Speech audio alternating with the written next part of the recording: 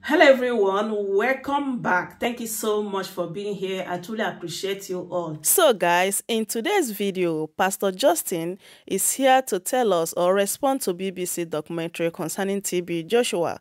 He said that he have never met with a TB Joshua while TB Joshua was alive, and he have never listened to TB Joshua's preaching because according to him, he said that his preaching does not correspond with TB Joshua's preaching.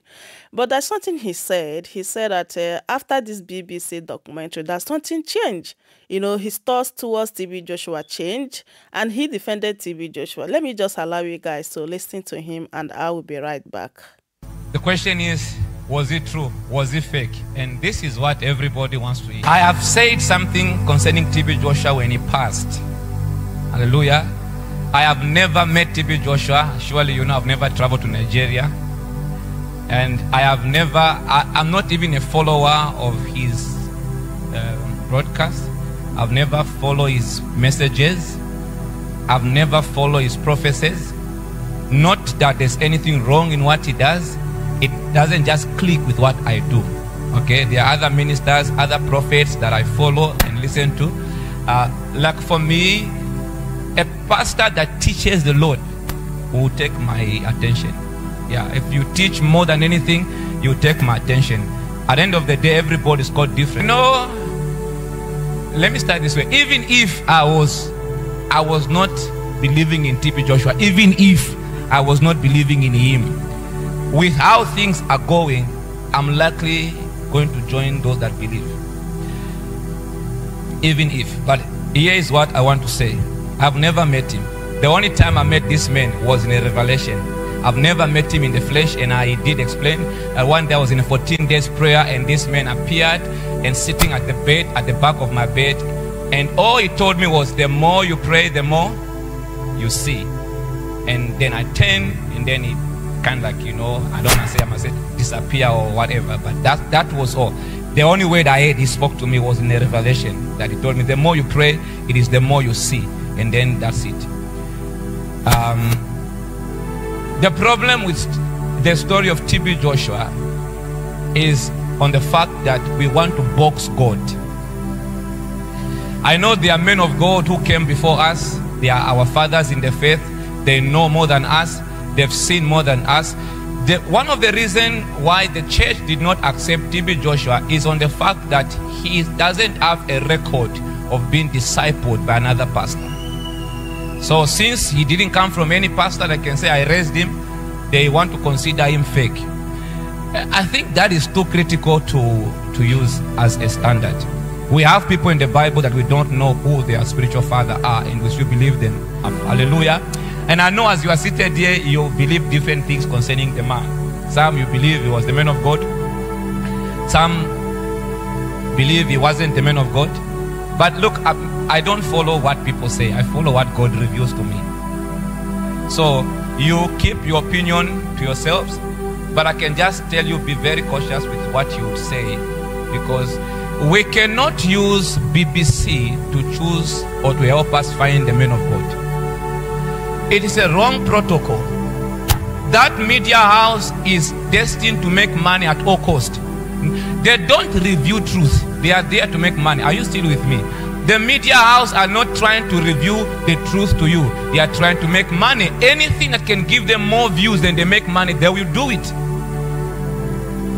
If the man was fake and the people were talking about him being fake, those people were in his church, among his disciples. The question, you know, sometimes an average, see, I can't understand who lead that documentary in BBC. Something is wrong with that brother. An average person, not schooled person, average. When someone brings you any accusation, there's one thing you must always ask, which is what? Proof. There should be proof that the man is fake. You can't use an interview. I mean, there is no proof. These people are talking about they were held hostage for 16 years. So you mean in 16 years you never called your family? You never even took a video because you knew you were held hostage. You were supposed to go to your family. Somehow you want to be free. You mean you never took even a screenshot, even a photo of his operations? You see, This I'm only commenting because it's not about the men, it's about the church. Because they started with Hubert Angel, okay? They discredit Hubert Angel, thank God, it never worked. They moved to TD Jakes. We may be clapping thinking that wow, they discredit those us who are coming up now, we're having space. No, when they finish with our fathers, they'll turn to anyone that carry power. Anyone that does any move of God will be a suspect, because so far that's a narrative in any way. If you carry the anointing, you are a suspect. Be a cold pastor. Open John 3:16 and read it and say, God bless you, they will believe you. And for me, those are the people we must doubt. The kingdom of God is not the kingdom of talks, it's the kingdom of power.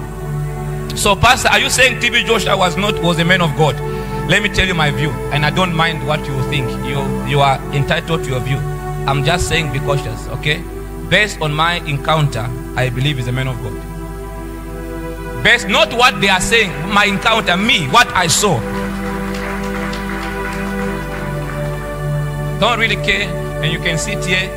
You are entitled to your views. You are human, okay? But I'm just saying be careful to what you say when you don't have proof to what you are believing. You can't use BBC to help you find the true man of God. Since when? Since when did the world get qualified to begin to tell us who is true, who is fake? Since when? We should be the ones saying to the world, this is fake, this is true. I know there are men of God who have come up now and say, we've been telling you, we've been telling you. So according to that man of God, confirmation is coming from the world, not from God. It is the world now confirming your assumption over a man of God. I mean, this is too low for the church to go. I see people commenting, believers. You should hear from the Holy Spirit, not from a social media. Social media can make me say what I never said. Church, leave TB Joshua alone. If he was fake, it is not for you to judge, it is for God, because that man is dead.